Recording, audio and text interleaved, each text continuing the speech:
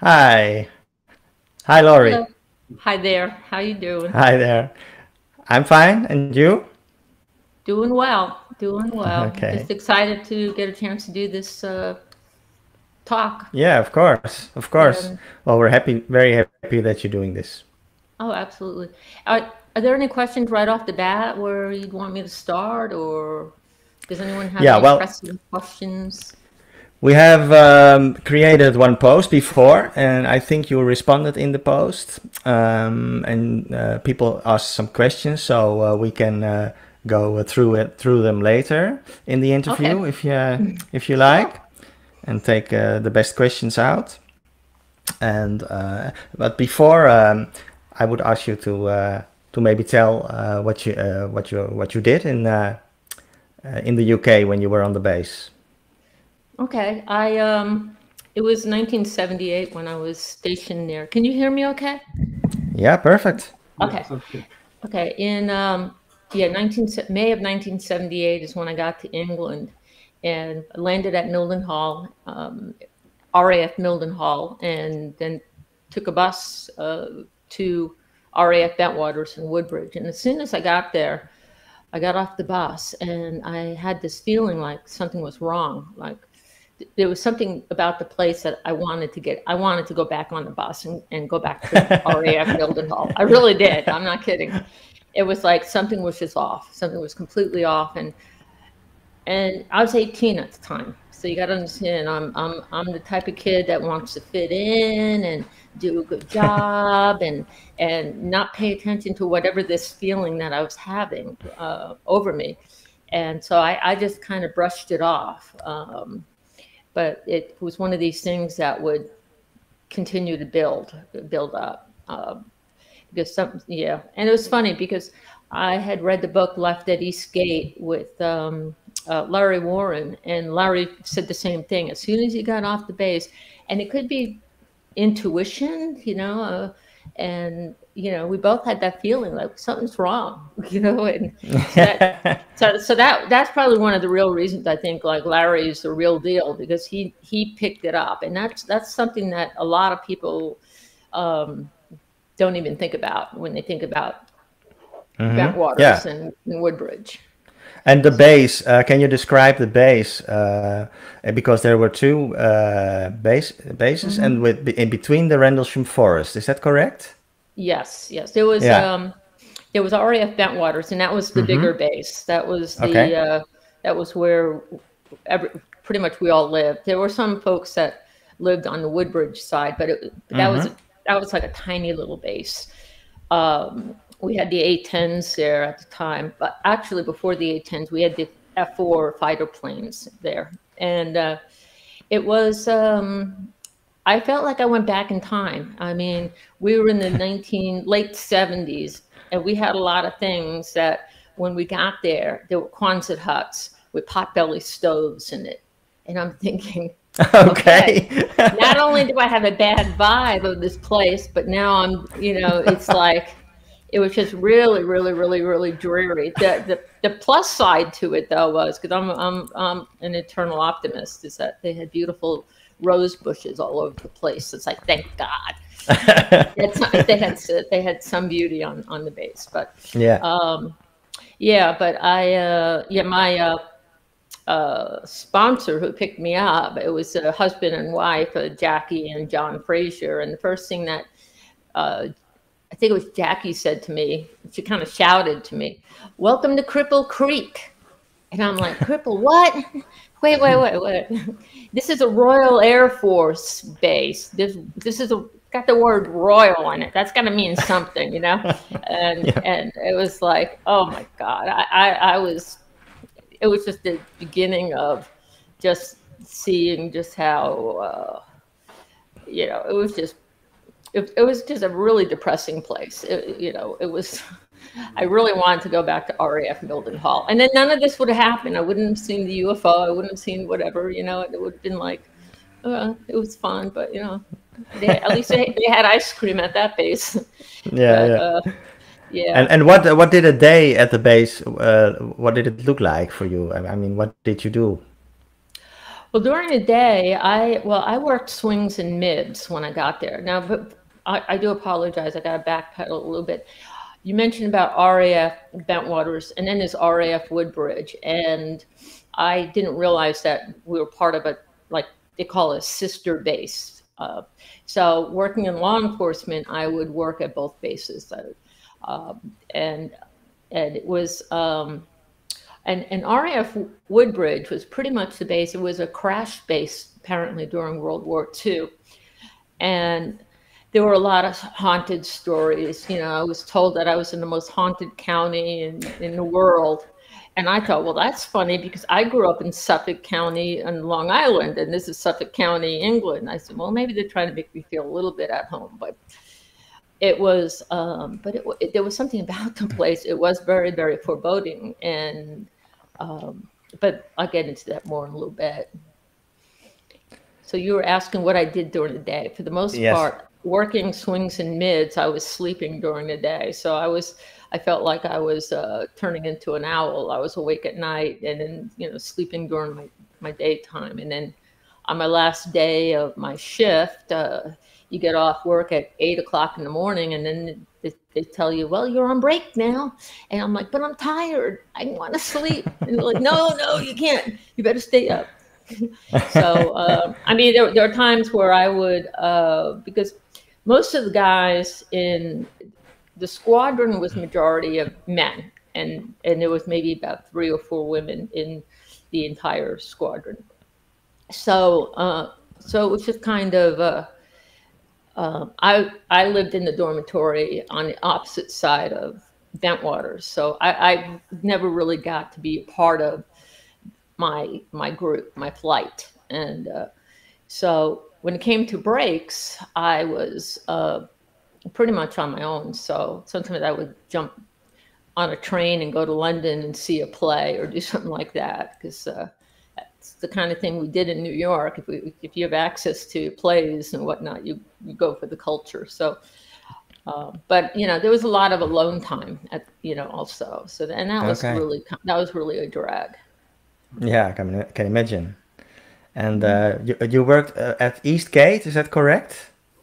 Yeah, the bases had several. They had the main gates. There were 2 main gates at Bentwaters, and then there was a back gate called Butley Gate, and it went through the town of Butley, and there was from Butley would take you to East Gate, and that was like going on the back side of the base, and you would actually go through Rendlesham Forest, which I always thought was so beautiful. I thought I was in some kind of Hansel and Gretel without the witch or whatever. You know? It was like, oh, here we are. But Eastgate had the Rendlesham Forest behind it, and I was directly when I was posted there, I could see the runway, and that was before they put up this. Blast wall. They put up a blast wall, which really annoyed me because it meant I had to stare at a wall instead of staring out and at least seeing the forest on the other side of the runway. But it was really during the swing shifts it was okay, but it was during the midnight shift that it was scary as all anything. Anyone who worked out there would say the same thing. And I mean, we had people shooting their weapons off and doing crazy stuff just to get off there. I mean, they were, you know, they either got possessed or who knows. Yeah. What if everyone had, but the base just gave off a negative vibe in a sense, huh? Absolutely. And it kept getting worse. I mean, it was, you know, it wasn't just the vibe of it. Now it started to press down on me. I was feeling like I was carrying a lot of weight, like somebody put a bunch of sandbags on me, and you know, it was holding me down, and I was starting to lose my stamina, and that in itself really, really scared me because I'm thinking, you know, I'm just a kid, you know, it's like I should be losing, you know, I should be able to go for a long time, but I mean, just it got to a point just when I was sitting in the gate shack and just standing up, it was just. It took a lot, and I'm thinking, you know, I have more stamina now than I did at that time, but whatever this energy was, it was really sucking the life out of me. It was, you know, and then I started getting really sensitive to light also. I kind of attribute it to the fact that I was working swings and mids, but no, it got to a point where I was wearing, it was overcast and I was wearing sunglasses all the time because I just couldn't, you know, bear the light. So, I mean, there were like things happening physically happening to my body at the time. And then I started putting on a lot of weight, and it was just really, it was like I was metamorphosing into something else. And it really, you know, it bothered me. Did you notice, or did anyone else talk about having the same experiences? That you were like just on there, like everyone just did not feel okay at the base? Well, we didn't really talk about it because if you start complaining, then you're whining, and if you start whining, next thing you know, they're going to say, you know, Rehfeldt's got an attitude, and you know, there are all these things going on. So it's like you know, you put up and shut up. Yeah, that's very military. And I do realize, suck it up. You know, it's like we don't care if you're afraid out there. You know, it's. In fact, if you're afraid, you're showing a sign of weakness. And if you're showing a sign of weakness, then they're going to really get on your case. I mean, this was a really hyper-masculine career field. And all this time, I thought I was going to be helping little old ladies cross the street, or, you know, or, you know, police are there to help, you know. I got that one wrong.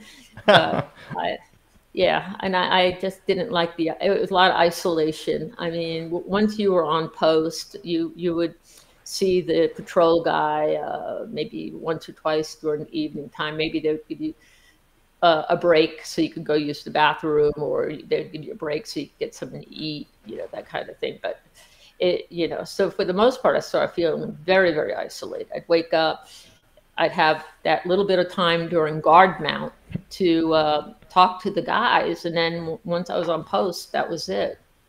And so that was, you know, that was kind of a drag. That's pretty interesting. So after all of this, you have the weight on your shoulders, you're gaining weight. This base, it's kind of a downer.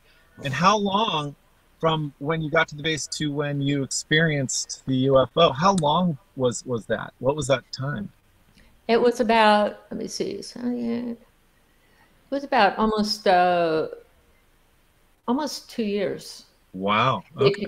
Because I saw it in February 1980, and I was supposed to leave there in May of 80, but then I extended, and I stayed for another 6 months.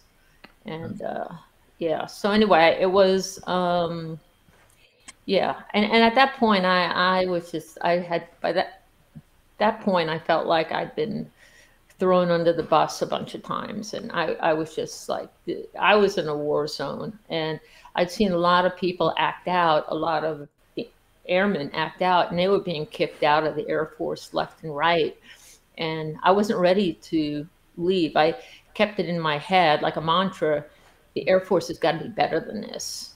And they always said that the next base you're going to is the best base, and they said the worst base is the base that you're at. And then once you leave there, that becomes, that was such a great base.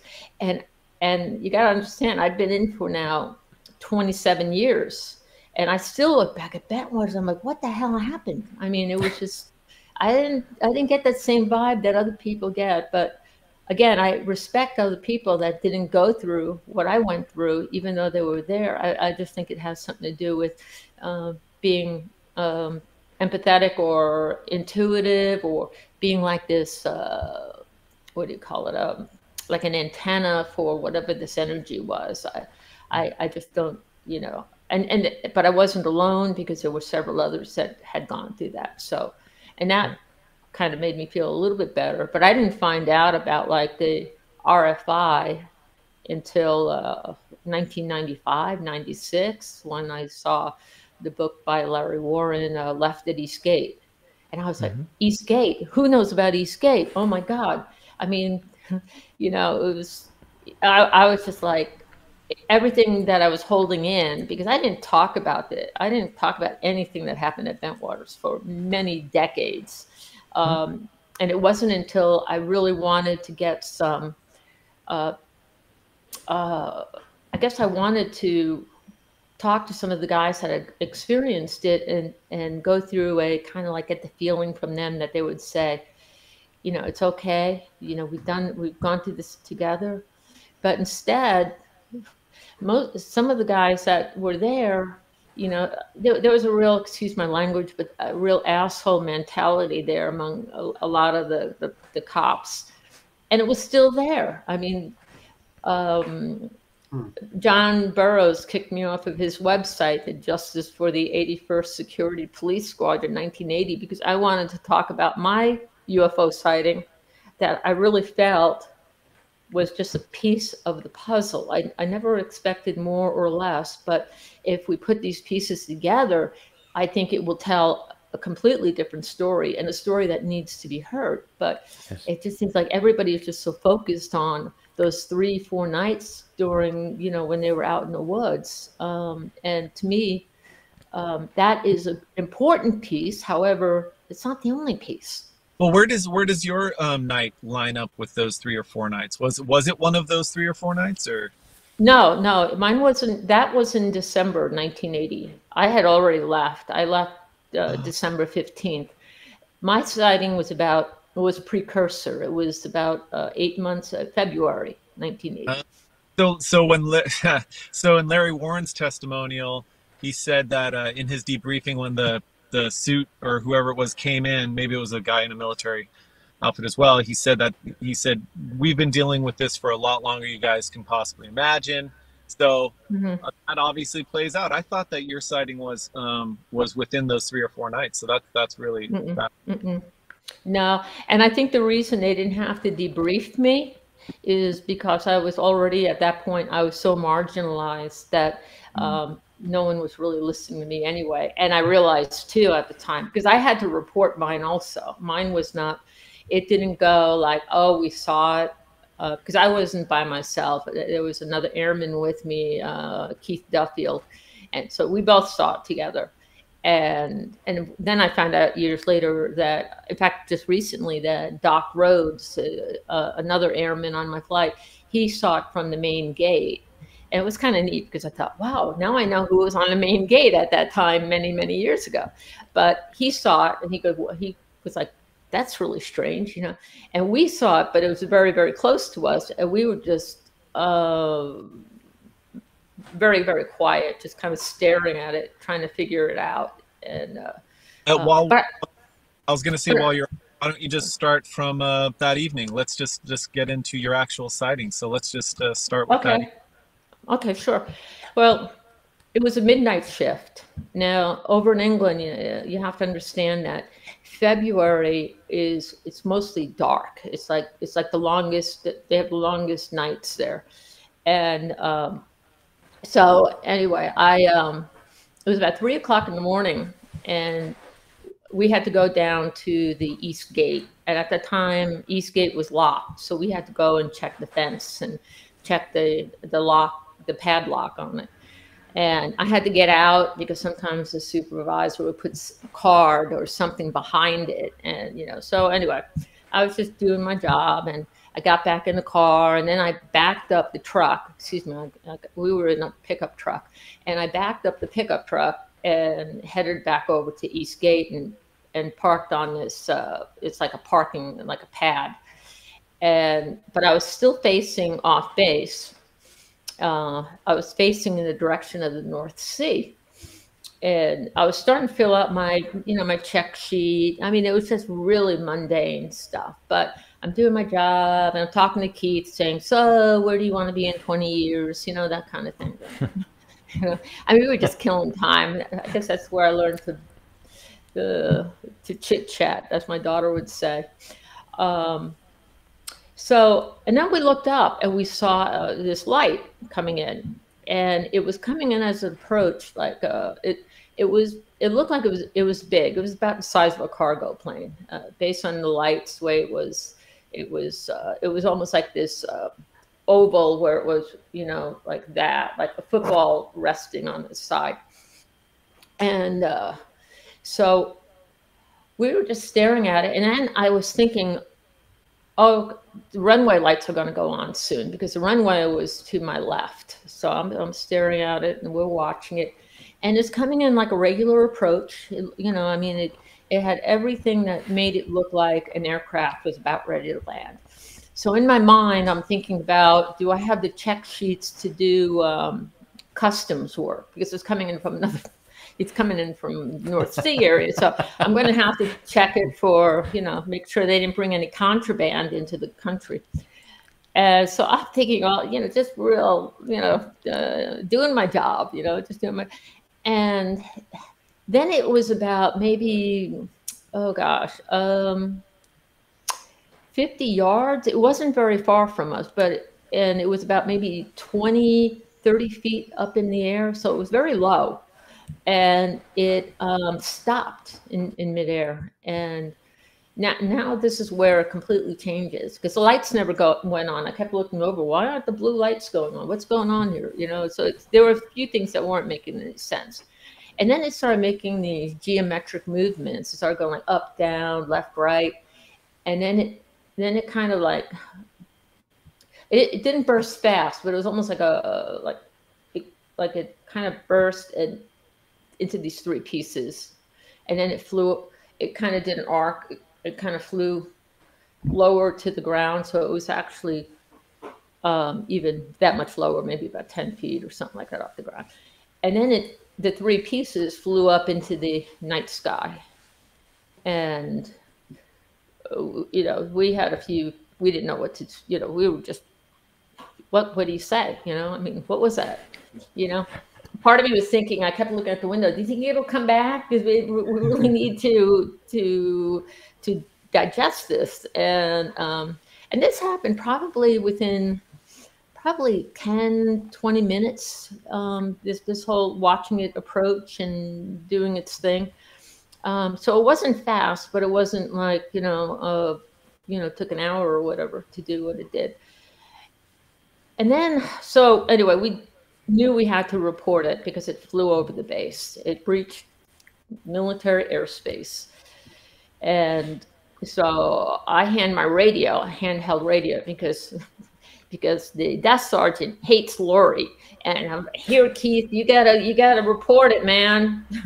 and Keith is like, no, you're the lead patrol. You gotta report it. So we're handing the radio back and forth. And I'm like, damn, I was not happy. I was not happy at all. So, I get on the radio and I'm like, police control, this is police 4. Be advised that, it was an aircraft that flew over the base. And there were, at one point, I didn't get too much into the description when Alan Cohen, the desk sergeant at the time, said, get on the landline. So I got out of my truck and went into East Gate and went to the landline and explained what happened. And he was kind of like, oh, like, okay, like Rehfeldt seeing UFOs is what he's doing. And I was like really annoyed. But he did give me some good advice. He said, go to the air tower and check to see what they found on the radar. So that's what I did. So we went there and we knocked on the door. It was the air tower, the way it was designed, we parked in front of it, and then there were these metal steps on the outside. So you had to walk up these outside metal steps, and then you were on a platform. And at the platform was a door on the side that you would go and knock on the door. So we knocked on the door, and we knocked, and no one answered. And then finally this guy answered, and we woke him up. Obviously we woke him up. It was like, oh. I'm like, great. And we asked him, though, figuring, well, maybe they had something that they could tell what was going on with the air, on radar. Maybe they were able to record it or something. So I was like, well, did you see anything on the radar? And he said, oh, no, nothing on the radar. And then he said, what you might have seen were afterburners from a British base nearby. And I'm thinking, Afterburn. I didn't even deal with him. I was like, afterburners. This is all going through my mind. I'm like, sonic boom. This thing didn't make any noise. This thing was like no mechanical, no propulsion kind of noise, nothing. But I've been there for at least 2 years, and I know what sonic, what happens with that whole thing. So I'm standing there still on this, and he went back into his little, I guess he went back to sleep. And I'm standing out there and I'm just thinking about this whole thing, processing this whole, afterburner. And I'm looking out toward the North Sea. And one thing I didn't pay attention for, again, for many years, because I remember this, it was already becoming daybreak. And usually in England in February, daybreak doesn't happen till about like 6 o'clock in the morning or something like that. But it was so seamless from what we were going through. We didn't notice that, it was already daybreak, It could have been, we thought time flies, I mean, but we lost about 2 hours of time, because to go from 3 o'clock in the morning to looking out and seeing the sky starting to clear up, that said a lot to me. You lost time. So yes, you definitely lost time. Yes, we lost 2 hours. That's so. Oh, wow. So yeah, well, fascinating. So, I don't know if we want to keep going on with what transpired after that with your other people that you were working with and having to report it, or go on to, have you done any regression to see what happened with those 2 hours? Or I was just talking recently to this guy named Ian Halling, and he had asked me the same thing, and I told him I would love to. I mean, I've been wanting to, but I never had the opportunity yet. And he's, oh, well, I know so and so and so and so. I mean, all these people are coming out with resources that I was like, whoa, this is great. I mean, yes, I definitely want to know, because there is more, to really what happened.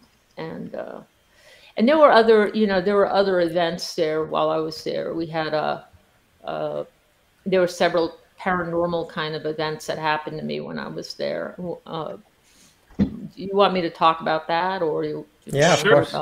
Yeah. Okay. Just the site. I actually had a question about the sighting, like the specific, like the cross.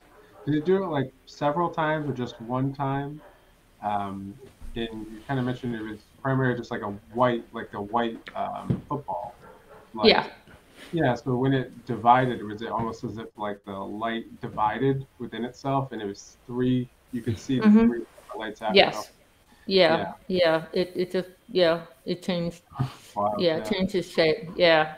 I mean that was really telling when it did when it hovered and not making any sounds, and it was there for about a minute, and then when it did the geometric movement, it was, I was wondering if it was thinking, oh man, we're not supposed to be seen, darn, I don't know, if that was what was going on, or, because something changed it, the fact that it stopped where it did before it flew over the runway was, I just, that's what I think, I don't. Nuclear connection. Yeah, I'm just thinking that maybe it thought I was asleep, like the guy in the air tower. You don't know. So when it broke into those pieces, did you notice? Were you able to make out the shapes of each of the three pieces that broke into? No, this light was so bright that I couldn't see anything. I mean, we just couldn't see anything, and so for you, your stream of consciousness there. You saw this, and it was all just smooth for you, but then at the end of the night, or at the end of the event, you're thinking, "Wait a minute, it's morning." Yeah.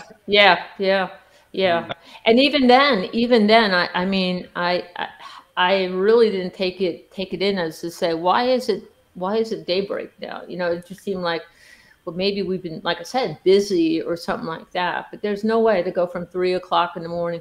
And the reason I know it was 3 o'clock is because that was the time I was supposed to be at Eastgate to check the locks and, you know, writing it down. So, so we would have, you know, so that was obvious. But what we did between the time of checking it and going to the air tower, just, yeah, that was just too much time to go by. And Keith had the same experience with regarding time. You know, I don't know. I mean, he should have. I could say, but I haven't really talked to him. The last time I talked to him was maybe about, I don't know, 10, 15 years ago. He's in Oklahoma, and all he said was, "Wow, that was really strange. All those lights. You remember that?" And I'm like, yeah, okay. Yeah, I sure do.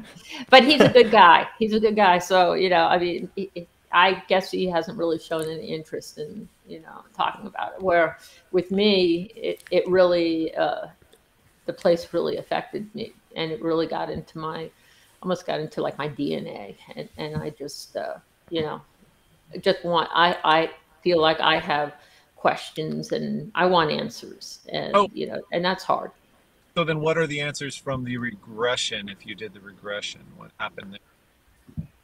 I don't know. I mean, I mean, I haven't had a regression yet, but. I'm sorry that you did. I'm sorry. Oh, no.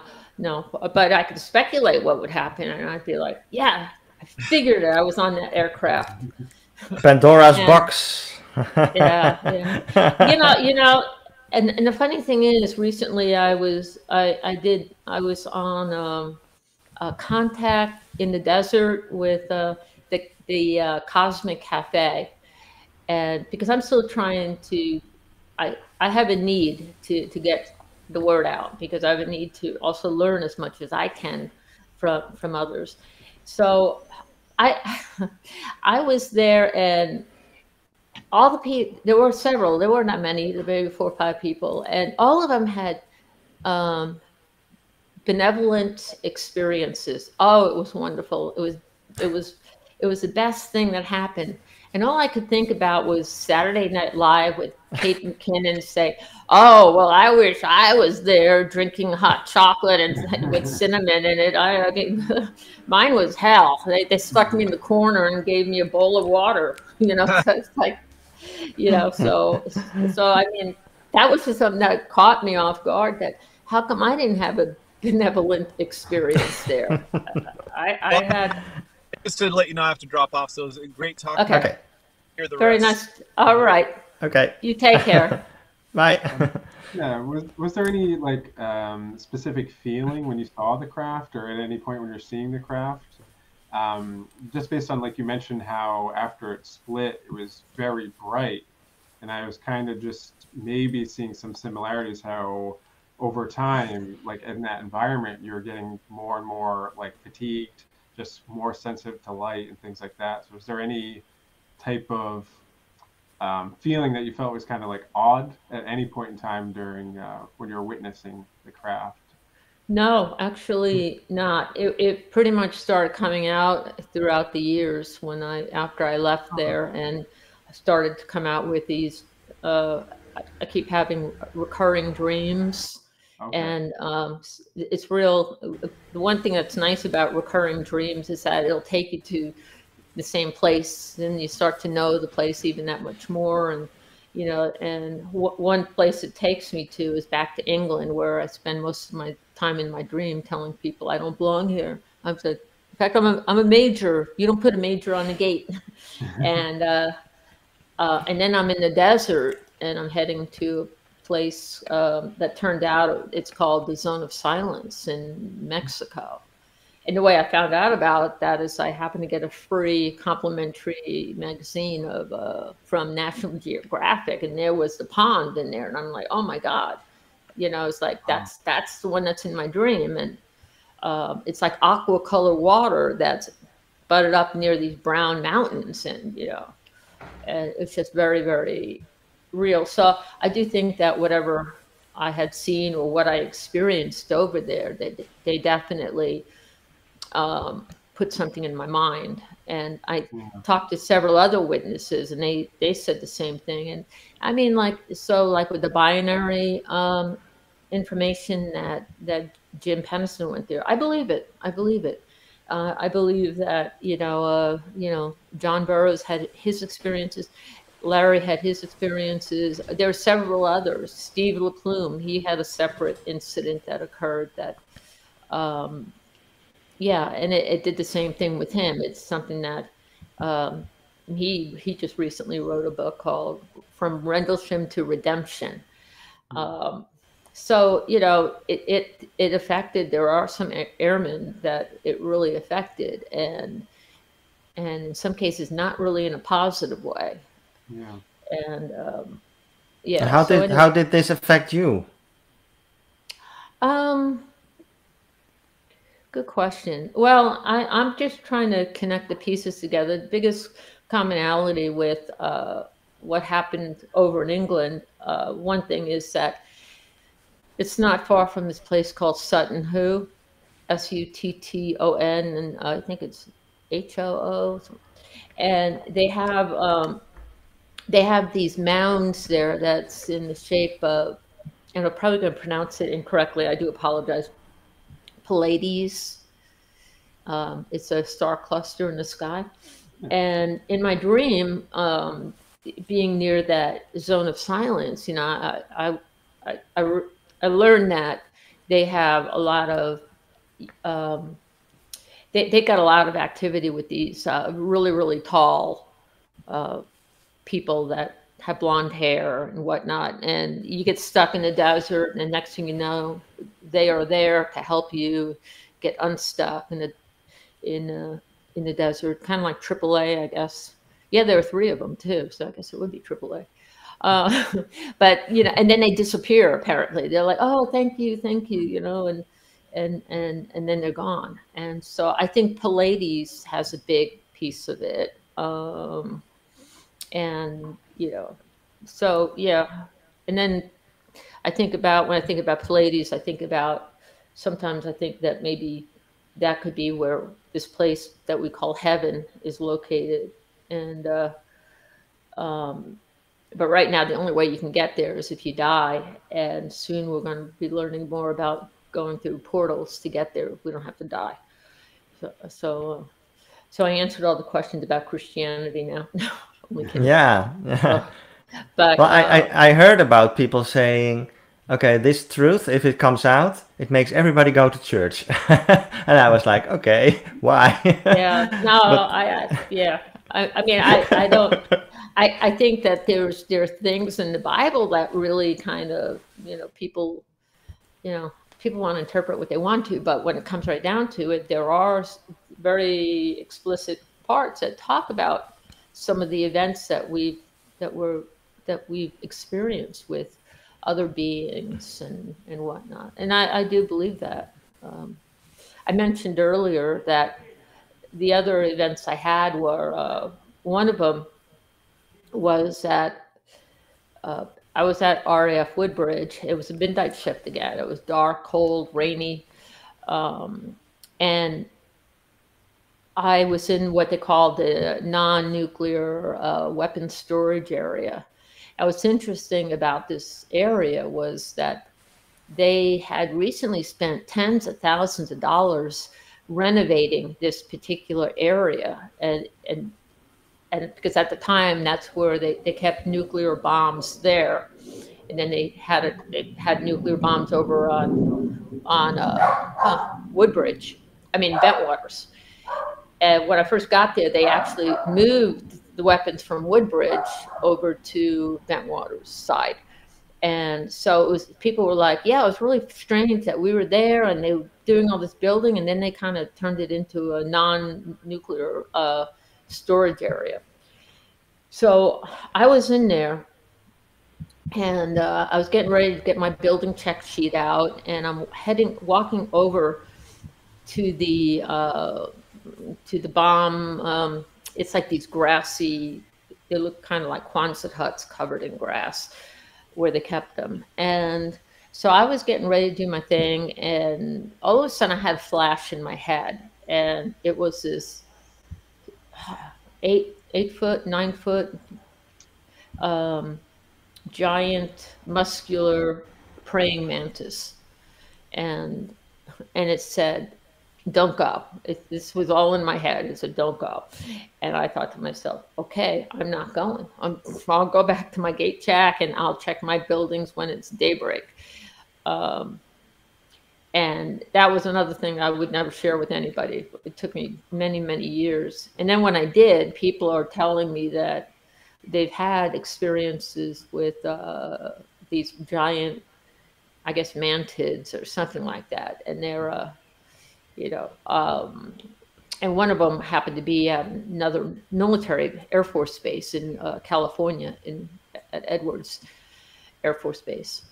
And it just really blew my mind because, in my head, so now it's kind of like, and this happened before the UFO sighting. So I kind of think that and I've had this for a long time since I was a kid, that I do feel like I do have some gifts, something that's I can't quite explain. I'm not saying I'm really good at it, and I'm not going to say I'm going to be psychic to the point where I'm able to go on those crime shows and solve things. But yeah, but yeah, when I get those flashes, it's like really, it turns out to be true. I had it once. Yeah. Are there specific? I understand it's more kind of like a mind's eye type of flash. Are there any colors, or is it different every time? Any geometry at all? Just well, I've had it some mantid experience, maybe. Are you saying have I had it before, after? Yeah, or like that experience you described with the mantid shortly before the UFO encounter. Was there like any specific color, or was just was that like the first time something like that happened to you?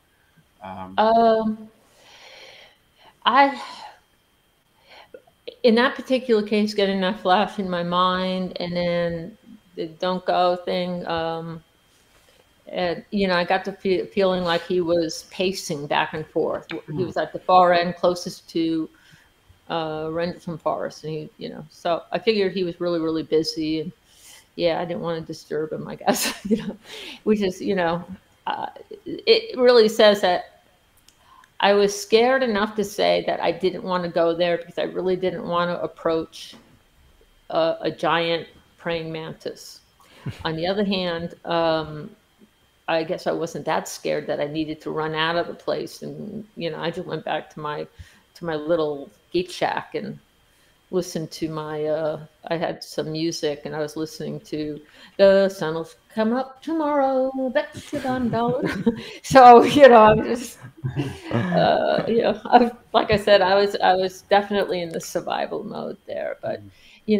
As years have gone on, though, this whole thing is always it's presented itself, especially if something's happening with someone. Like, for instance, I was at a picnic, and this woman was sitting next to me, and I felt this vibration of this person I couldn't see, but it was a flash in my head again. And this woman had like a short Page haircut, and kind of heavy set, and she told me to tell her sister, tell her that she's okay, and I was like, okay.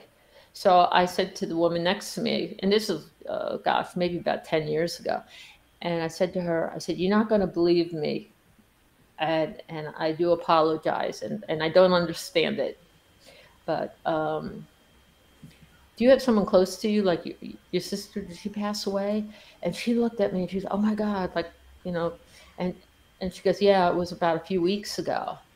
I said, "Well, she's here right now, and she's hugging you, and she just wants you to know that she's okay."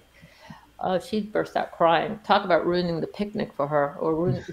And I just felt like, so, I don't feel, there's no comfort. I don't feel comfortable about it, but I roll with it because I feel like there's got to be some truth to it. And there was this other place over on Bentwaters side at the Ivy Lodge gate where I had to go up to the lock site, that's the liquid oxygen site, and they had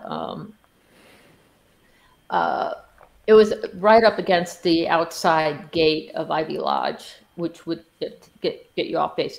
But this one fence line that I had to drive over, I ended up getting this, again, a flash. It was like this crazed man, and call him Swamp Man. And I knew, I couldn't see it. I couldn't see for the life of me, but I knew that on the other side of this fence line was like a pond of water. There was water there, and I knew something bad happened there. And whatever it was that was on the other side of the fence was kind of just trying to scare me, and did a good job, because I had really didn't like going there, and I had to get out, touch the lock, jump into my car, and I would put it in reverse and put the gas on. I pull it back just to get out of there, because you don't want to see this deathly looking face with dark hair, looking all muddy and crazy, So it turns out that not far from Ivy Lodge Gate, there was this place called Rendlesham Hall. And Rendlesham Hall was actually, in the 1920s, was used for people, for the inebriates and people that have drug and alcohol problems, and they were living there. And it was like an asylum place, and and that kind of made sense to me for that one. So anyway, I had several things like that happen, and I just just kind of keep it to. So when I saw the UFO, that was like, okay, here we go. It just it adds to it, but yeah. So there was a lot of paranormal stuff going on over there too, and interestingly, my mom came to visit while I was there, and she didn't say a word. I'm trying to show off this place that I can't stand being at, but I wanted her to feel proud of. Oh, I'm in the Air Force. Look what I'm doing. And we stopped at the gates, and we were talking to the law enforcement guys, so my mom could see some of the things that I do. And we're driving across the runway, and we had to stop, not the runway, the taxiway. We had to stop and let the 810 pilot go by, and I thought that was cool. It's like being at a four-way stop, and it's your turn to go. And my mom didn't say a word. I started thinking, what's going on? And immediately she said, Lori, I'm getting you out of here. Mom, what do you mean? I am getting you out of here. There's something wrong with this place. I got to get you out of here. Whatever it is bad. And I was like freaking out, because I was like, oh my God, my mom feels it, and I'm thinking, if she'd been on the base, she'd been in the area for maybe 10 minutes. And all of a sudden she's telling me she's got to get me out of here. And I told her, I said, Mom, it's not like I joined a record club or one of those things where you buy 12 records and then you got to buy one every month, and you bail me out of it. I said, no, I've got to finish my time. And but she then said that she felt like it followed me to Wickham Market, where I was living. At that point, I was living off base. And for me, that was a reprieve, because living and working on base was just like, it was just too much. My body, it was just sucking the life out of me. Literally, yeah. Yeah. And what did you because your experience was a precursor to what was going to happen. Later, there were about 4 days, you told me, where other events happened. Yeah. Did you hear about them during your time at the base? Nope. No, because No? when I left there, no, when I left there I left there in December of 1980, and we didn't have any communication or access to be able to talk to anybody, and there wasn't really anybody there that I wanted to write to. I just wanted to get as far away from that place as possible, and yeah, I kind of wanted just to move forward, forget it, whatever happened is crazy. But what I learned over time is that it's something that you can only bury it so far, and then, you know, um, it's got to come out. And I think that, what I felt all in all when I look back at it is that there was a war going on, an invisible war that was going on. And I think a lot of it had to do with us having nuclear bombs there. I think that was a big piece of it. And I think that there are other beings that aren't even, not like us, and that are just really worried about us, worried about humanity. I think they're worried about what we're doing to our planet now. Um, and So I just think in the way we treat other beings and the way we treat animals and that kind of thing, I just, that's just what I think. Yeah, and what surprises me is that exactly 1 year after your experience, I believe it was also February. Sorry, 1 year before your experience, um, a UFO flew over a Dutch base called Soesterberg, and it also allegedly stored nukes. They built a special bunker. It was a Dutch-American base. They built a special bunker there to store weapons. Well, we know, of course, why it was built. And it was the only bunker guarded by American soldiers. Wow. So what happened is something flew in. The same as you told. They saw a light. But it was like, okay, it's not coming. It's still there. It took too long. For an airplane flies much faster. And then suddenly they noticed that there were two lights, but they were so far apart. This was an enormous craft. And it had a structure behind it. It was geometrical, probably a triangle. They saw also a rectangle behind it. And it had one red beam pointing down and 3 white lights. 12 soldiers saw it. I believe that one even stood inside the red beam. It didn't separate, but they did see it make a turn and suddenly shut off. And it's a massive event. But, you have to connect the dots. Like, okay, it happened at Rendlesham Forest, etc., at the base there. Also in the Netherlands. And what is the connection? Well, the nuclear weapons. And it also followed the track of the runway. So it's almost exactly the same as your experience. Wow. Except for the fact that it didn't break apart. It didn't split.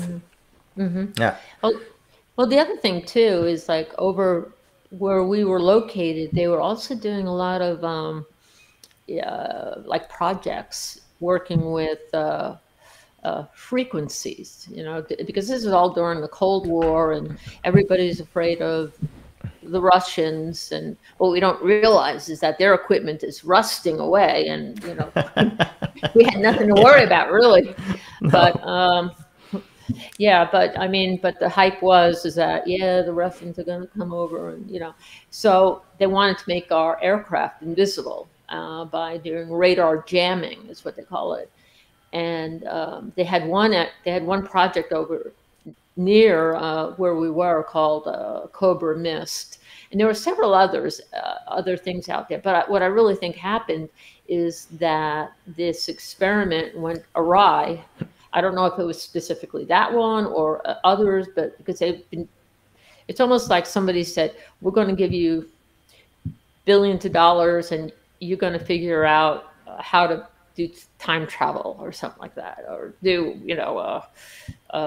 make things disappear or do something with physics.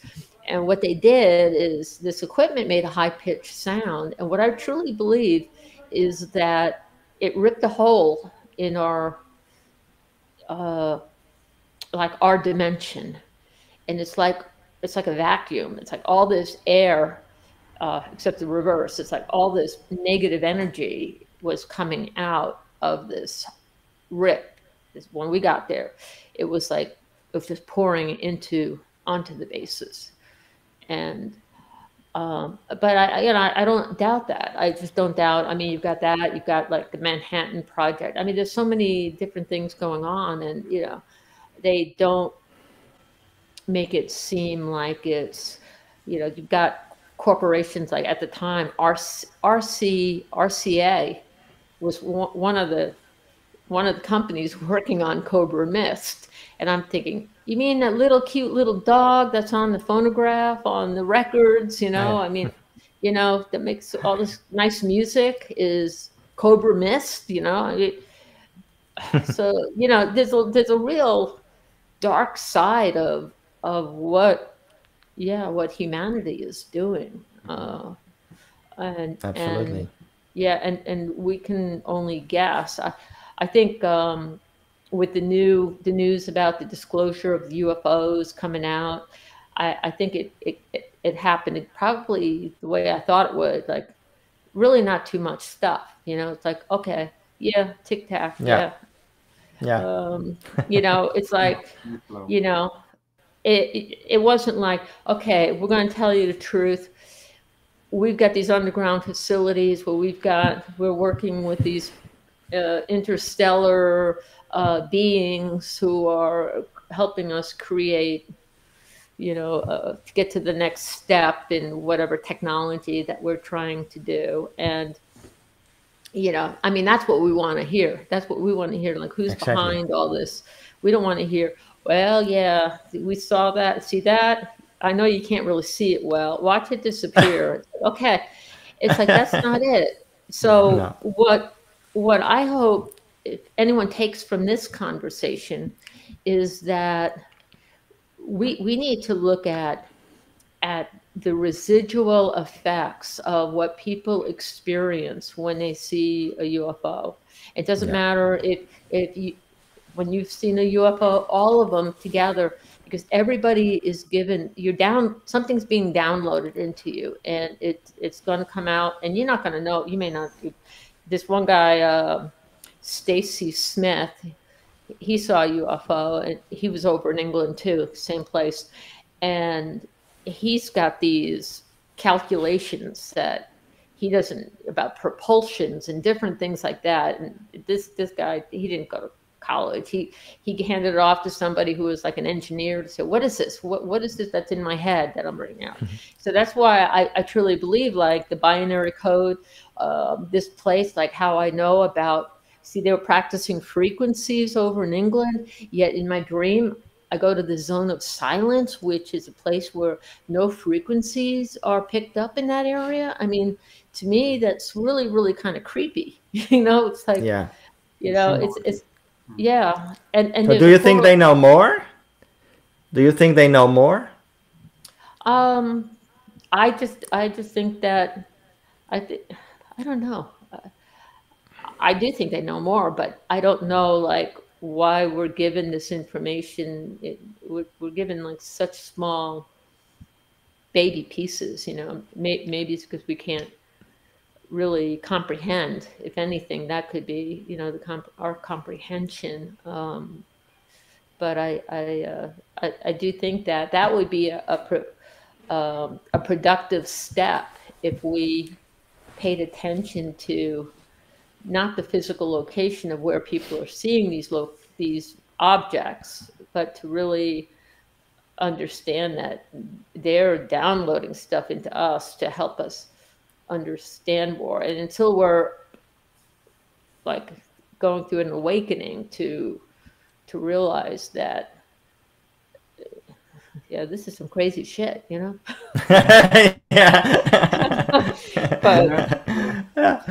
well, we assume that reality is the way it is, but we can be completely wrong. It's all based on what we see, what we perceive, but there is so much more we do not perceive. And, science is not the current level of with the current level of science, you cannot explain everything. Yeah, It's and that a lot. simple. I think a lot has to do with our consciousness too, because we don't understand what that is either. I mean, Correct. you know, I mean, Correct. we like Leaf when he mentioned about have I gone through regression. I'm all for it because you know, if I can get more answers out of, you know, my experience, that would be great. And Do you know Leslie Kean? Leslie King? Yeah. Kean? Is she the woman that writes those books? Yeah. Yes. She's a journalist. Prolific. Yeah. Yeah. And she also made a series on Netflix, Surviving Death. So I think, and she is also into UFOs. And she was the woman who initiated, in fact, the New York Times article about UFOs. Yeah. I haven't met her or really talked to her. I actually tried to reach out to her one time, but didn't get any. Yeah, anywhere. I think it would be nice if you two meet because, well, she knows a lot, and I think every account. Have you met her? No. Okay. But I do follow her, and I know that she's also into the consciousness part of the phenomenon. And she made really a beautiful documentary that was on Netflix, streamed on Netflix, Surviving Death. And so, you know, what you're telling is true. As a whole, we have to go to a higher level. And for a lot of people, it sounds like crazy. Some people even get angry. Like, why do I have to step out of my comfort zone? Yeah. Because that's it. People go to work, they sleep, they eat, they go on holidays, and that's it. And for a lot of people, that's enough. They don't want to accept that there is more. They don't want to step out of that comfort zone to see that there is more, to develop themselves. I think it's a tough cookie. And I think with me personally, I've been on this journey since I was a little kid. You know, the whole concept of the meaning of life. Asking my mom I saw the film in '69 or something when I was about 10 years old, like Chariot of the Gods, you know, and where it points out all these things. It's like, why is that there? Yeah, why is that there? Yes. And I mean, and the irony of, I think Close Encounters of the Third Kind came out like either a year after or a year before my UFO sighting. So it was just, you know, and there were so many elements of it that I just found to be interesting. And that film was the, you know, why do I know what I know when I shouldn't know what I know? You know, so, you know what I mean? Yes, exactly. They communicated with frequency to the with the UFO. They use the frequency on the keyboard. That's kind of interesting. Yeah. Sometimes I hum that little melody and trying to hope maybe I can get somebody to come down here because I'm still waiting for more information. But yeah, and I think, you know, you can also get a lot out of what you mentioned about Leslie King's Surviving Death. Was that the name of it? Correct. Yeah. The people that have those near-death experiences, I think, are really it's telling. I mean, and I do believe that it's helped me. I got to say, with the passing of my brother, to know the different realms he had to go through to get where he is now, and he passed recently. Yeah, he did. Yeah, so so I think that's part of it. I mean, that's a whole, you know, talk about moving through dimensions. I mean, we're already doing it, but unfortunately, the way we're doing it is we can't go back. You know? Exactly. Yeah, we can only pass. Yeah. I mean, I'm still waiting for Houdini to come back and tell. Yeah. But then again, time may not exist there. So maybe they think they're there for a second, and they've actually, you know, been there. Exactly. And for us, it's agonizing. Yeah. It's a great big paradox for sure. Well, But this whole subject involves so much, and there are people, you know, who cling on to the nuts and bolts aspect of the phenomenon. yeah, Other people love the aliens. Others say no, it's artificial intelligence, and you have so many people thinking different things. But it's also a good thing because, you know, we are all exploring all aspects of the phenomenon. And I think the consciousness aspect is very important, and maybe the paranormal has also some things to do with it. Yeah, Yeah, some would say absolutely. it's all related. I think it's Ray Hernandez who kind of does work to carry on for Edgar Mitchell's foundation. He kind of did some research and kind of came to the conclusion that there are correlations to people who have like experiences, like paranormal experiences from, you know, UFOs all the way, big term, and a lot of their attitudes and behavior and just how they, I guess you could say just really attitudes and perception. And really, when you think about consciousness, it's very interesting to me just to think about how maybe some of these sightings are specifically for people, or it's designed for people who have more capability for perception. So that was something, you know, on your experiences where it seems like you're definitely more tuned to other things that some people are just, you know, it doesn't even faze them at all. So maybe these sightings, you know, it's almost deliberately for that person because, you know, the other individual can't really process that information that they may send out in whatever way, or you know, you could go on forever, but I've definitely noticed, like with some of my experiences and then just other people's experiences, there does seem to be a greater sense of something that experiencers are like drawn to this, or, you know, maybe even vice versa. So. Yes. Yeah, you're singing my song. Yeah, that's for sure. Yeah, and I think sometimes it's, you know, I don't like the idea of being afraid. I mean, when I was a little kid, you know, we had some. I did have some experiences back then. One was I had a Mother Mary, the Mother of Jesus sighting when I was in third grade.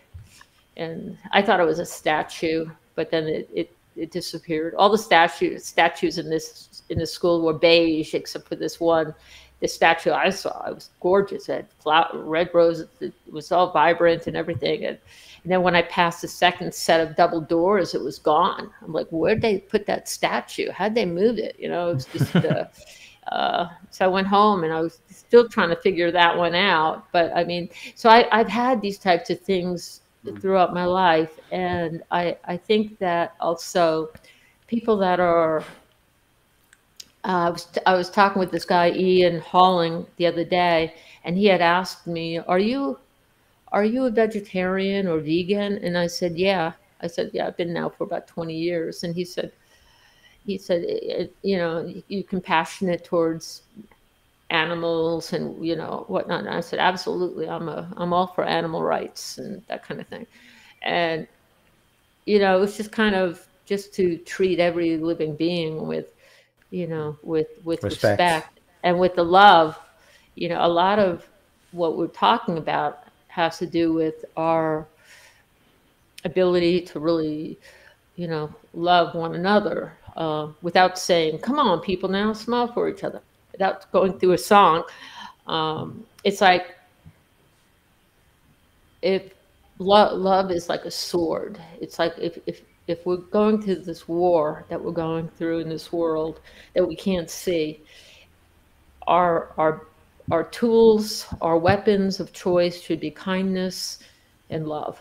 Exactly. And I just think, I mean, I truly believe that. And until we stop, doing all this destruction and whatnot. I mean, it's painful where our world is, and because I do believe that what we see in nature is truly a form or an idea of paradise.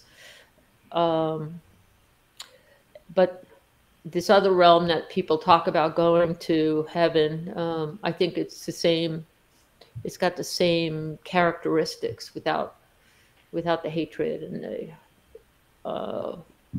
evil, greed, the whole thing. So, and yes, when I was in the military, they asked me many times, "What are you doing in the military?" You know? I was just thinking this. And I would tell them, "You need me. You need me." So, yes. you know, and Yeah. that's why I became an officer. You know, I was like, they really need me. You know, we need to Reform. treat each other with dignity and respect, and Yeah. And about Colonel Charles Hall, did you talk to him at one time, or? I actually talked to him in 95, 96 when I first found out about the that the UFO came back. And we talked a little bit. I called him up, and then I said to him, "Isn't it weird that you live in Woodbridge, Virginia? And everything happened at RAF Woodbridge, It's the connections." yeah. He didn't even notice it, and but yeah, he's the face of credibility. That's the main thing. Lori had no credibility back then. I was just an airman. I was just a kid. I was a woman, been told too many times to be barefoot and pregnant, and I said, I don't want to be barefoot or pregnant. I like wearing shoes, and I don't want to have babies yet. So, so I was way below the credibility factor. So I think that, like I said, I was marginalized. That's why it was really easy for them to shut me up, because I saw the writing on the wall and I said, fine, I'm going to just shut up. But except when the thing flew over the base, I can't shut up on that one. It was just that, but then tragically, I realized that, Jesus Christ could have come up to me and told me the meaning of life, and I would have had to send him over to the public affairs office. It's like, don't tell me. No, I can't. I love you. However. Yeah. But there's so many people at the base saw these things, like Larry Warren. I saw a video of what he experienced, and then immediately people say, "Oh no, he's a fraud. He's a fraud." Charles Halt, no, he's a fraud. Sergeant Peniston, no, also a fraud. They receive a lot of hate, but when you connect all the dots and connect all the people, it's a little bit too suspicious, no? I mean, everybody had this experience. So are they all lying, or did the experience really happen? I think it all happened. It's that simple. Why would you risk your career to make up a story? And I mean, what do people earn? Nothing. I mean, it's career damaging. It's not enhancing.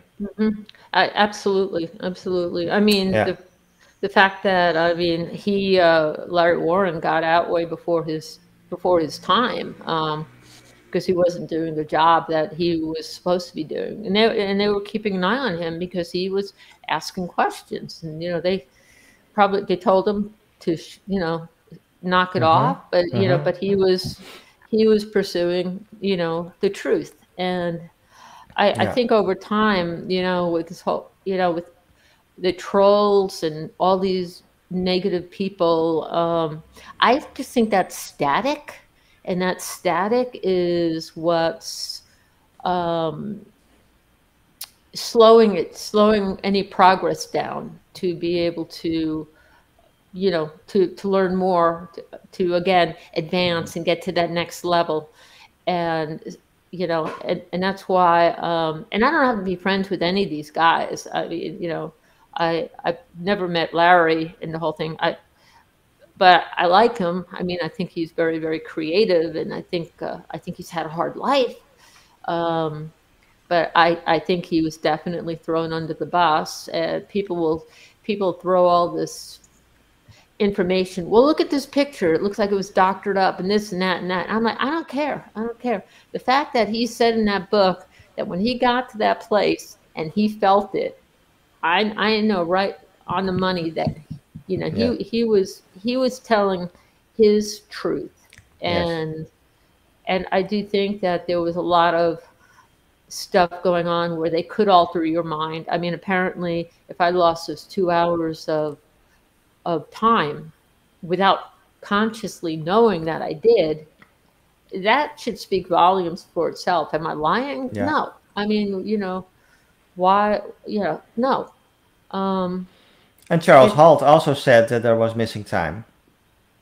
Oh, really? And, yeah, soldiers experienced missing time, but also at one time one soldier threw away his gun and broke down because he had some kind of experience, a paranormal experience. Yeah. And he threw away his gun, like, I'm not going to use them anymore. So a lot happened to people individually. Oh yeah. Oh yeah. Yeah. And the other interesting element is that the commander of the 81st Security Police Squadron has been silent all through all these experiences. It's like the people under his command, all these security police personnel, where's their leader in this whole thing? Mm-hmm. You know, Yeah. I mean, Halt is there, but where is he? You know, and Yeah. I think he's got some connection with the CIA or something like that. That's one of the stories I have, and I have no doubt about that. But he was just, yeah. I think he was part of the control of getting everybody to shut up when people were writing their statements, and then they come back with another statement and told to sign it. That whole thing. I mean, I can see that. I can clearly see that, and I can see, you know, with. I was actually, when I heard that John Burroughs was one of the airmen who saw the UFO or went out there in the field, I thought that was great. I was like so pleased to hear that, because it was like about time that he handles that kind of harassment from it, because he was just, I could have smacked him, but yeah, but John is John. I mean, he's like, for me, he's like that, you know, that pesky kind of brother that, you know, but all in all, though, he recently wrote a book that I think is really, really good. The weaponization of UAP, something like that.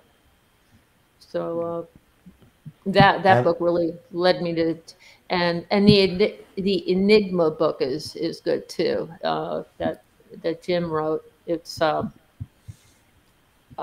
you can feel like you're there. I mean, they wrote it in such a way that you really do feel like you're there. And yeah, the only negative thing about Jim's book is that I just thought that he was kind of snide about the way he talked about John and that kind of thing. But, you know. Yeah, and they saw the triangle land. Mm-hmm. And they walked around it. And they felt like the surface was alive and interacting with them. And it contained hieroglyphics. Yeah, that was with Jim. John didn't experience that. John had his own experience. I think he apparently disappeared at one point. There were some people that said they saw him one minute. This woman who worked in supply, her name is Cookie, she said she could see him and had this aura around him, and then all of a sudden he disappeared, and then he came back. And he wasn't even aware of that happening to him. But I mean, and apparently the energy at that point pushed them all to the ground. Or most of them, you know, they kind of went forward and they couldn't get up, you know, because of the whatever that gravity was pushing on them to keep them down. Mm-hmm. There's this place called Skinwalker Ranch. Have you ever heard about it? I have. Isn't that in Arizona? Isn't that somewhere near me? Yeah, it has paranormal activity and UFO activity, and it's crazy. It's crazy. Wow. And it's what you're telling me about the base. It has some resemblance with Skinwalker Ranch. Wow. They also saw portals and Wow. strange beings, and but also cattle mutilations. Hmm. So it's crazy. It's crazy, Yeah. and I can imagine for some people it's just too much to take. Yeah, Yeah. really. Yeah. No, it's Yeah, true. yeah. Well,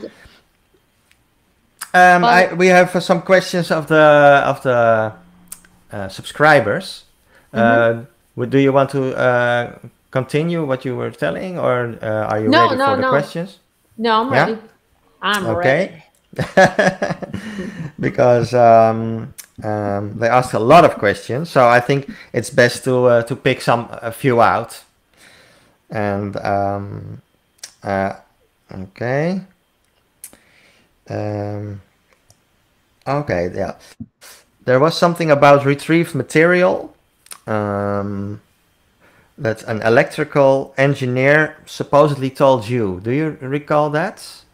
Yeah, at uh, I was in the reserves, and we were at a promotion party.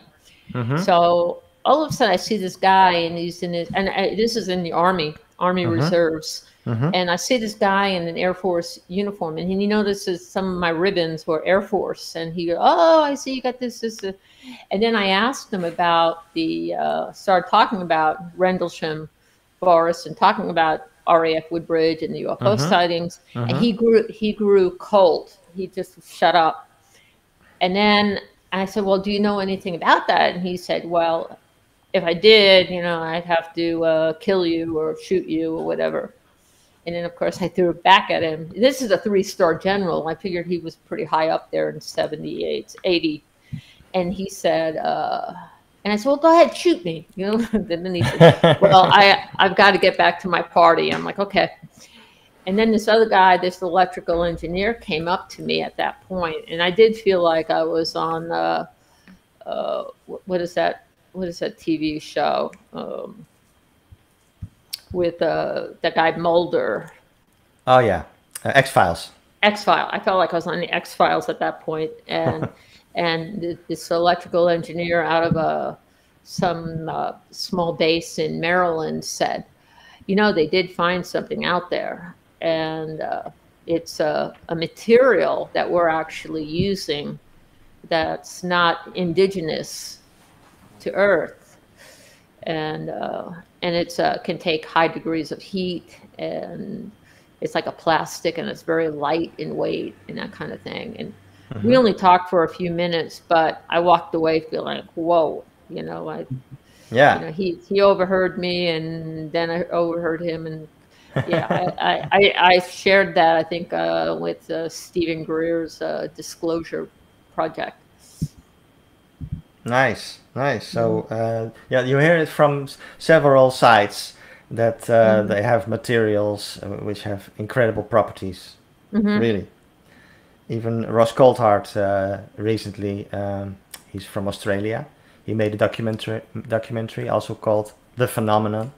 It's a beautiful documentary, and Nice. he recently did an interview with Project Unity. That's a guy who is also active on Twitter, and well, he also told that he heard about people back engineering craft and material. So yeah, there's more to it. Absolutely. Yeah.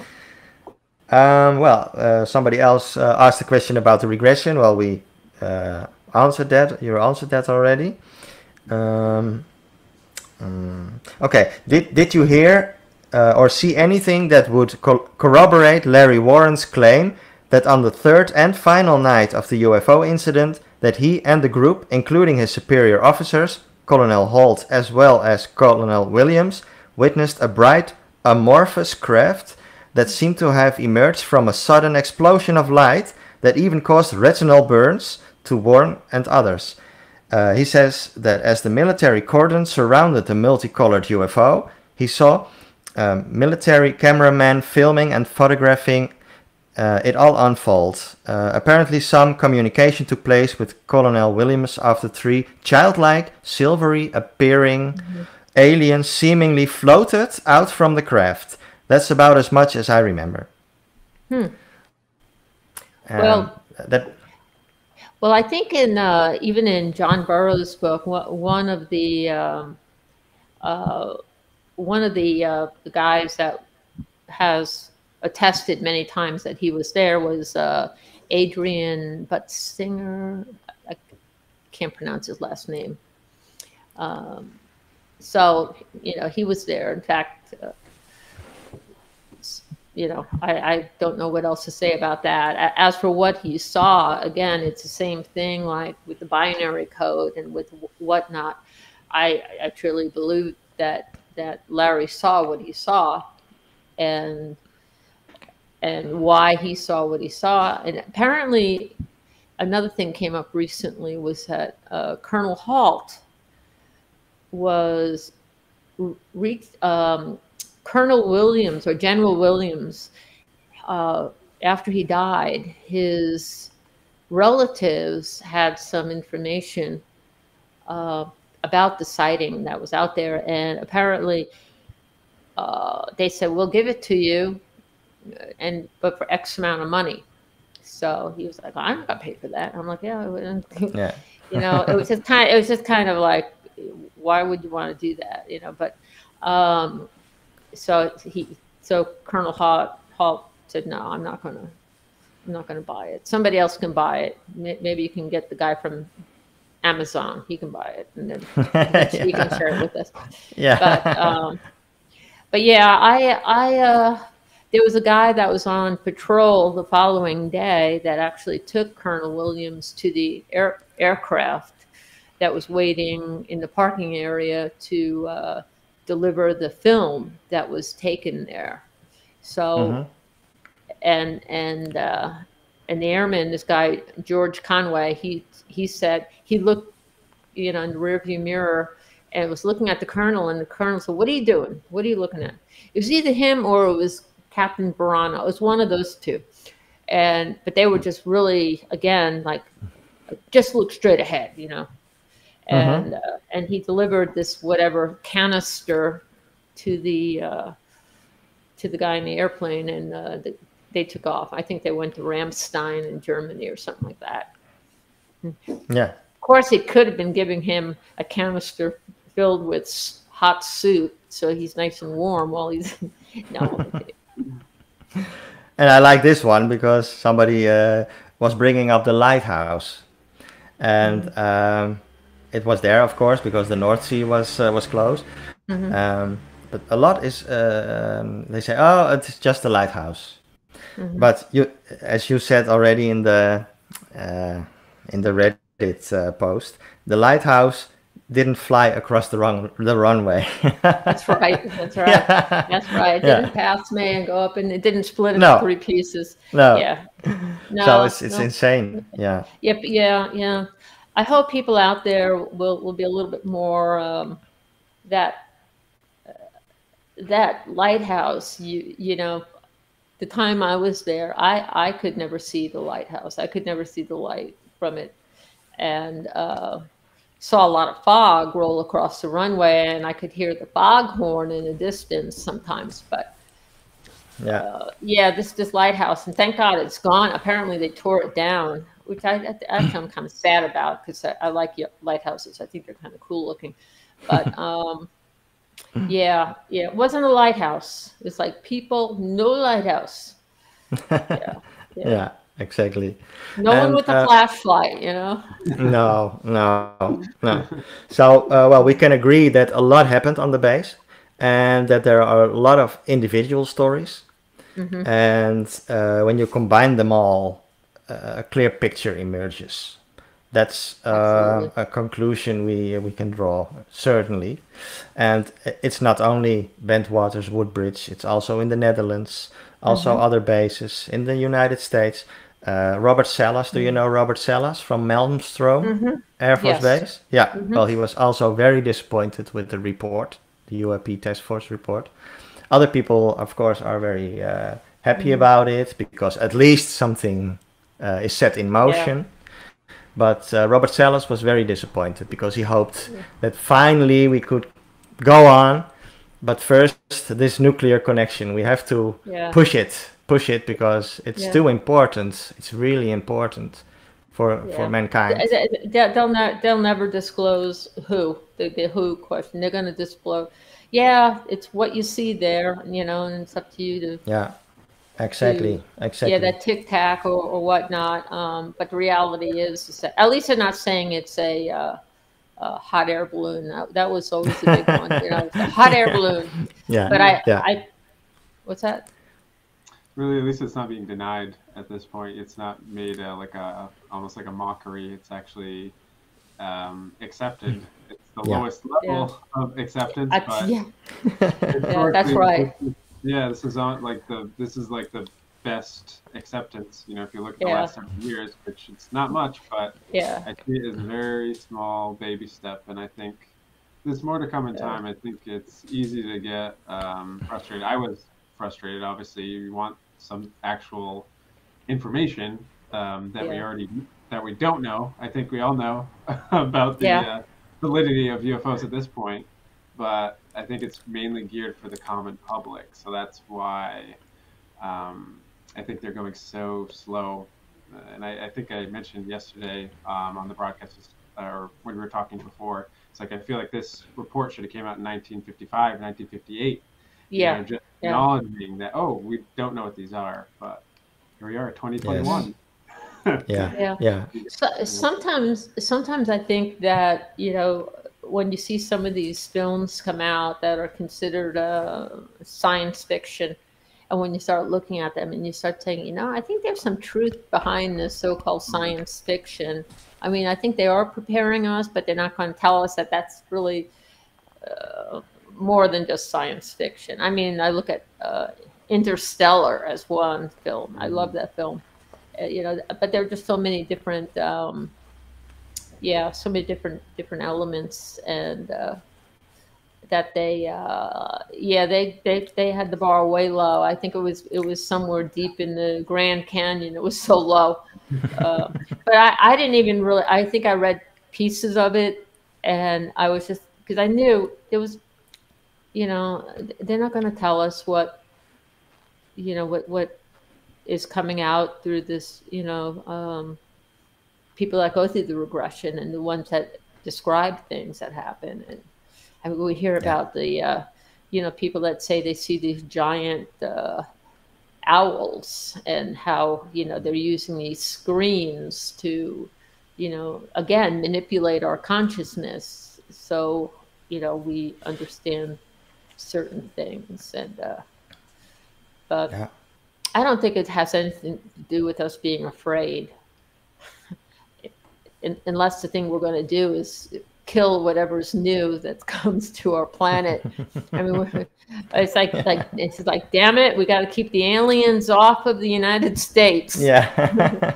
What are we afraid of? Because this could mean so much to humanity. I mean, in all ways. I mean.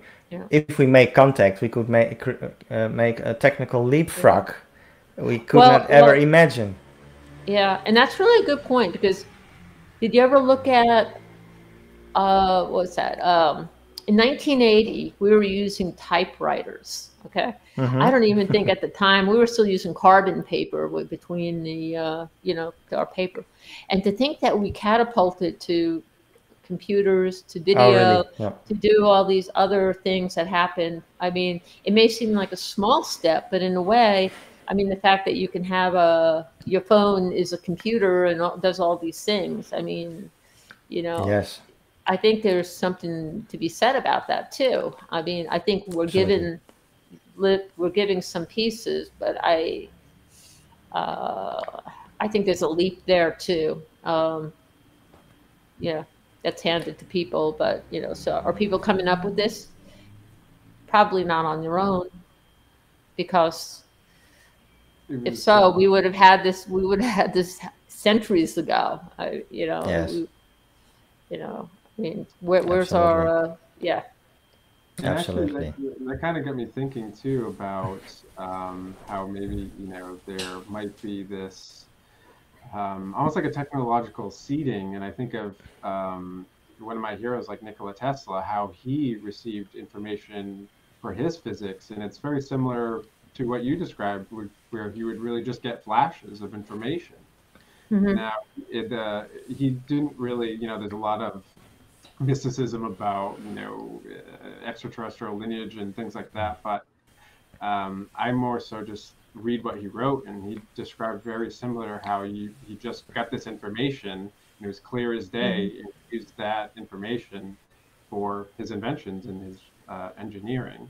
And this was a phenomenon that he tried to have psychologists look at the time. They had no idea what it was. And also it started when he was like a little toddler, getting these flashes of, just things in his vision that he couldn't get rid of. So there's definitely something there with this, like, almost this connection via our awareness that it's not, we just don't understand it scientifically. It's really kind of the assumption of consciousness is terrible, and it's, I think, a very limiting factor when you start talking about these experiences, because they just don't fit in with the assumptions that have been produced.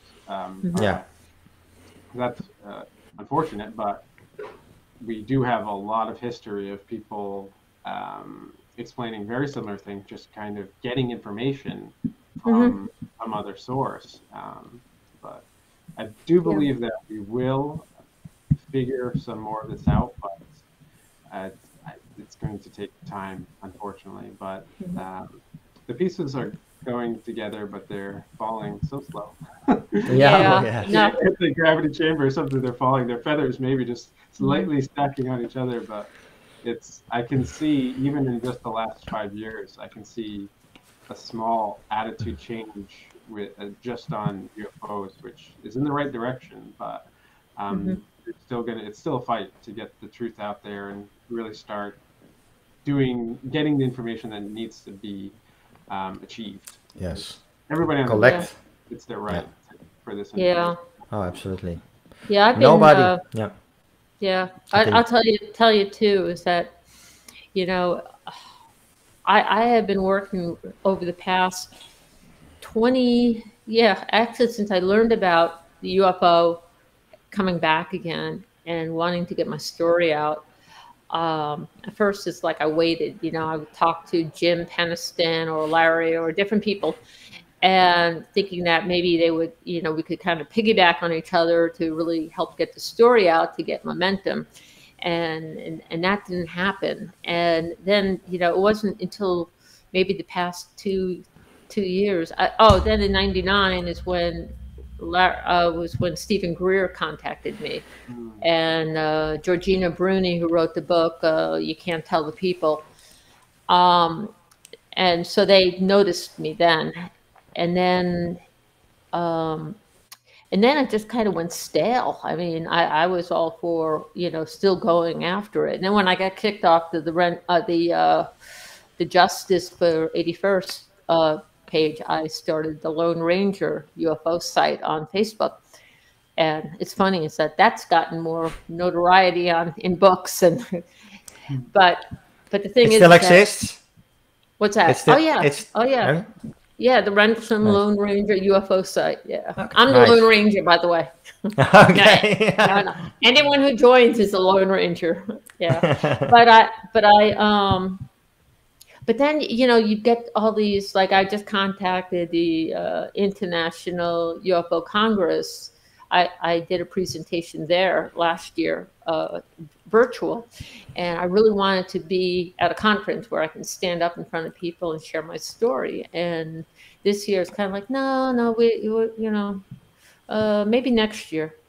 And then I find out they have the old regulars again. And the same thing with the MUFON. There's one in Las Vegas coming up, and I've been trying to reach out to I can't remember his first name again, Solace, and a few other people. Say, hey, can you put a word in for MUFON, because I'd like to be there, it's like people are not really still aware, and it's becoming slow. And then the contact in the desert one, they pretty much said, well, no, no, we don't want you to be a speaker. We have these other people, like, you know, these people that talk about things that they're not really, you know, they're not experiencers, you know. It's like they're talking about their research. Oh yeah, well, I discovered, you know, that, I don't know, ATIP is just not good. I'm going to spend an hour talking about how the Tic Tac was not minty at all. But, and, you know, these are, you know, and I'm thinking, why do you want the same, you know, the same people on all the time? I mean, there's so many other people with stories. Yeah, exactly. And I'm getting old. I'm getting older. I'm getting older. And, you know, I just kind of think that, you know, hey, it's about time people can hear what Lori has to say. Exactly. I mean, because I usually don't mind at all taking a back seat. But it's like when all these other people kind of keep pushing forward and everyone's just like letting them push forward. And then the people that may have more information to share, I think it would be wonderful for them to have the chance to really speak. But everyone keeps, when it comes to Rendlesham, the first two names that come up, it's usually Jim Peniston and John, you know, and I'm thinking, and I understand, and I totally understand. Yeah, it's like every time I see that, I'm thinking there's more to the story, you know, and it's not just me either. I mean, I'm telling you this, that I like to share. I don't want to, you know, it's not about, you know, just making it about me. And I don't want, I'm not looking for money, you know, I'm fine in that department. I got a good retirement. So, you know, I mean, it's just that whatever's out there that's put in me, it's been pressing on me to get your butt in gear, Lori, and get out there, and you got to start talking to people. Yes. So that's why this has been so important for me to do these type of podcasts. And I like the fact that you know, ufology in general, they say it's a man thing, but if you read my mind. if you really look at it, I mean, Leslie Keane initiated the whole thing with the New York Times article. Alex Dietrich really was a game changer now regarding the Tic Tac, the woman who was flying in the fighter jet. Yeah. And now I like that. I think we need more women in the field to listen more to the women, because they have another approach generally. Yeah. Expertises, yeah, absolutely. Yeah, times are changing. Yeah, absolutely. Yeah, and you know, it's kind of nice. I mean, if this is a way to put a mark on humanity, to say we're really figuring out the meaning of life, why we're here, what we're supposed to be doing, and how does this affect the overall, how we fit into the universe, and you know, you know, I mean, are the Palladians just after our copper? You know, I mean, we don't know. Maybe we're here to be the miners for other planets. You know. You know, heavy metals can be found everywhere in the universe. And what's the only thing that is important on this planet? Life, the people, consciousness. That's what it's all about. That's the real gold. Yeah. That's the heavy metal. I like it, heavy metal. Yeah. Yes. I did go to a Led Zeppelin concert when I was in England. I didn't like it though. I'm sorry. I'm not into heavy metal. But your heavy metal, I like. Yeah. Oh, certainly. Yeah. Well, Lori, I appreciate it a lot. Yeah, we'll have to do this again. Oh, absolutely. I like it. And if you like to do it again, and we can do another session, no problem. Okay, that'd be great. Okay, I appreciate it a lot. Yeah. Okay. I was just going to ask, what are you going to be? Is this you just going to put this on your website or Reddit? It will be on Reddit and on Twitter. Okay. Oh, great. So and you can respond, of course, and maybe you can be around on Reddit when people have some additional questions, because Sure. you already answered some questions. So people like that. It's the short lines. Well, yeah. Well, I like people to know that I'm real and I'm down to earth. Yeah. Although I Exactly. might not be from this planet. No, only I knew it. I knew it. Yeah. Okay. Yeah. Well, Laurie, let's keep in touch, and Okay, I send you the links when it's broadcasted, and Okay, put on great. Twitter. I think it will be tonight already. So Well, I'd like to thank both of you. thank you. You both have thanks asked so some much. really thoughtful questions and comments, and actually opened up my own thinking on things, especially with the consciousness. And yeah. Yeah, and the regression thing. Maybe it's something to think about. Well, I'll let you know when I do it. As soon as somebody, as soon as Ian Halling, he says he's got a couple of connections, and Nice. yeah. Who all knows right. what that brings to light? Oh my God. Oh yeah. I'll say I wasn't on. I wasn't. They didn't do regression on me. I was just chatting away, and they'll say, "No, you were speaking in tongues, Laurie." I'm like, "Oh no." Okay. All Well, we right. keep in touch, and we'll see you Definitely. around on Reddit. Okay. Bye-bye. Thank you very much, Laurie. Yeah, thanks Bye-bye. again. Awesome. Bye bye. Nice meeting you. Bye-bye. Bye. Nice meeting you.